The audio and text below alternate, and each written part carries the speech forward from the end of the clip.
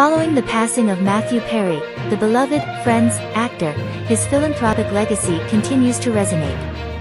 Legal documents obtained by Entertainment Tonight reveal that Perry, prior to his demise, allocated over $1 million in assets to a living trust. This trust, known as the Alvy Singer Living Trust, pays homage to the character portrayed by Woody Allen in the iconic 1977 film Annie Hall. While Perry's overall net worth exceeded the $1 million earmarked for the trust, this allocation represents the assets he had readily available at the time of his passing.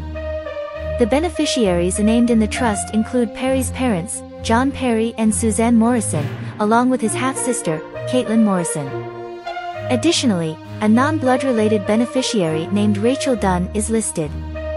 Managing the affairs of the Alvy Singer Living Trust are two female executors, Lisa Ferguson and Robin Ruzan. The legal proceedings regarding the trust have been initiated by Ferguson's attorney. Matthew Perry's untimely demise occurred on October 28, 2023, when he was discovered deceased in his Los Angeles residence, specifically in his bathtub.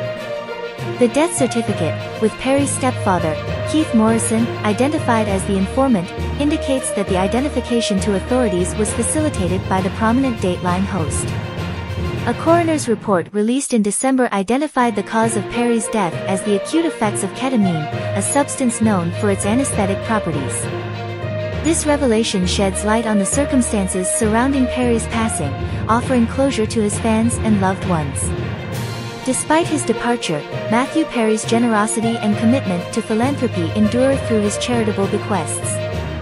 The establishment of the Alvy Singer Living Trust ensures that his legacy of giving back to those closest to him and those in need lives on, embodying the spirit of compassion and altruism that defined his life and career.